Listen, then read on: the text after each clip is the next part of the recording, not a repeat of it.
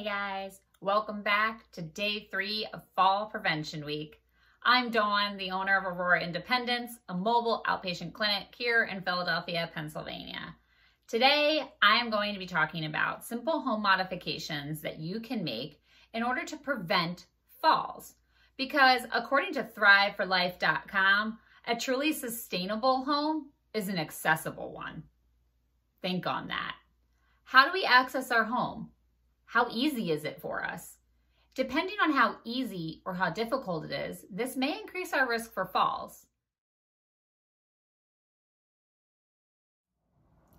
I left you yesterday with the idea that you don't need to change for your environment, that your environment should really be changing for you.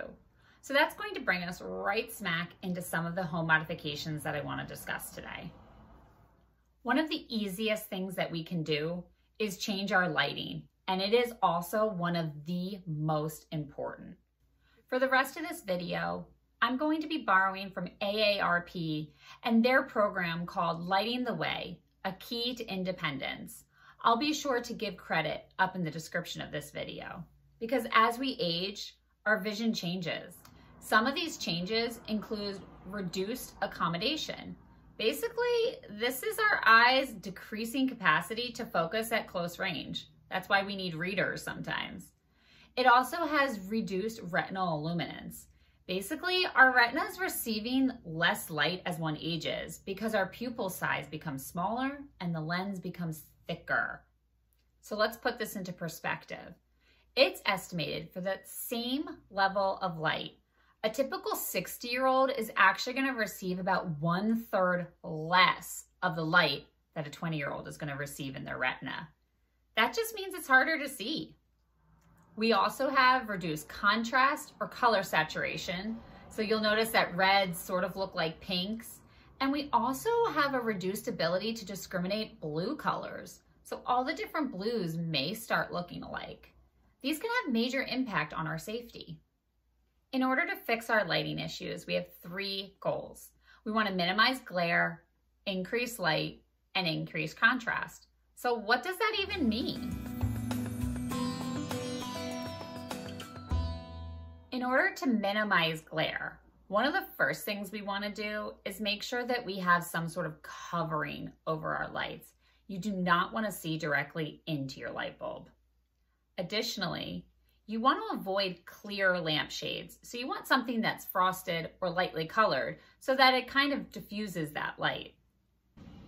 You can use light colored paint to help bounce the light around the room. And you can also place a task light right next to you rather than in front or behind you. And most importantly, make sure you have some shades or curtains that are going to help minimize glare from the windows.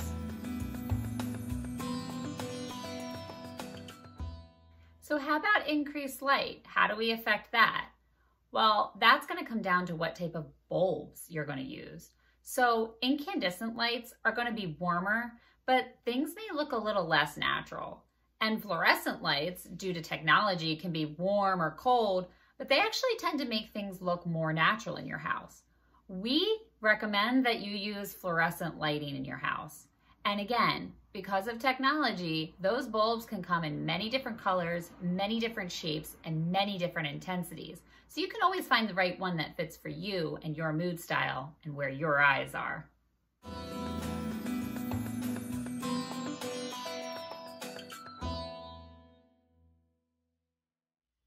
As you just saw in that picture, black versus white is a lot easier to see than black versus gray.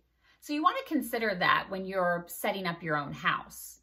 What's the lighting like? And what's the floor color like versus the walls around your stairwell or even in your bathroom? Is everything white? Maybe it's time to put some tape down or a special rug that'll help you figure out where the edges of any steps are or any thresholds that might be changing. When considering where to put lighting, you also want to think about placement. Placement can be very, very important. If you put a light directly in front of you, you might actually be looking at the light bulb while you're doing your work and again, creating glare. If you put the light behind you, you may actually end up with a shadow that kind of puts your workspace in a dark spot. You can't actually see. If this were happening in your kitchen, you might run the risk of cutting those fingers because you can't see them.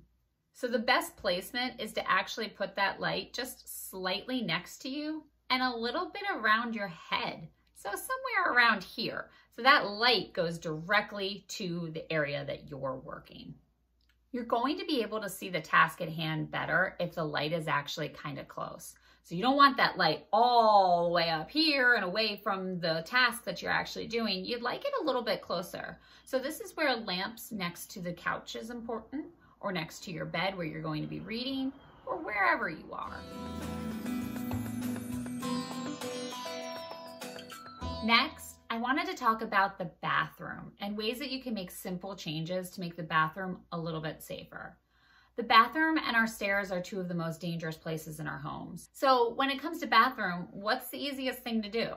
Well, the number one thing is install some grab bars. I know some of them look pretty medical, but nowadays with technology, they have a bunch of different mats and finishes. And when you do custom grab bars, you can place them where you want. So for some people, they hide them to look like towel racks when they know they're strong enough to hold on. Again, it might be helpful to have a therapist come out and really look at how you interact with the space and help you figure out where the best placement will be for your grab bars. Additionally, I want you to think about your rugs. What kind of shower rug do you have? And do you have any type of texture inside of the tub? These things can be really helpful, but they can also be tripping hazards. So make sure everything's in good condition and it's securely placed and it's in a good spot. The last thing you can do without needing a whole bathroom renovation is actually just adding a shower chair, or knowing what kind of shower chair would fit and have it in a closet ready to use in case you or a family member needs it. Now, shower chairs come in many different shapes, many different forms, many different prices. So again, it's really important to get one fitted for your house. But shower chairs can be life-saving. The last thing I want to talk about is your living room. Now, believe it or not, a lot of falls happen here. Why? Because there's usually a lot of clutter.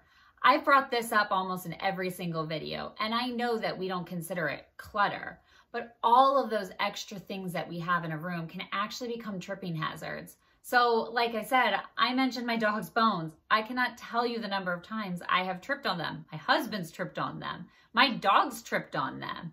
So it's really important to have a place for everything so that everything can be in its place.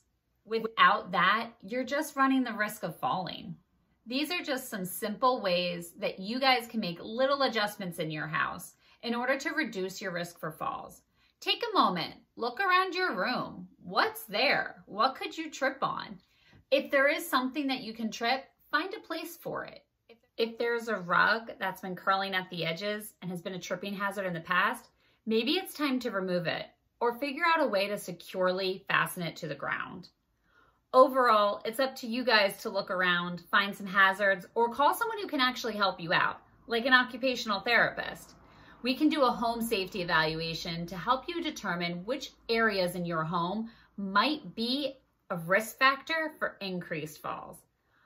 Thanks for joining, guys. I hope you learned a little something. And if you have any questions or concerns, feel free to drop me a comment and I'll do my best to get back to them. Thanks.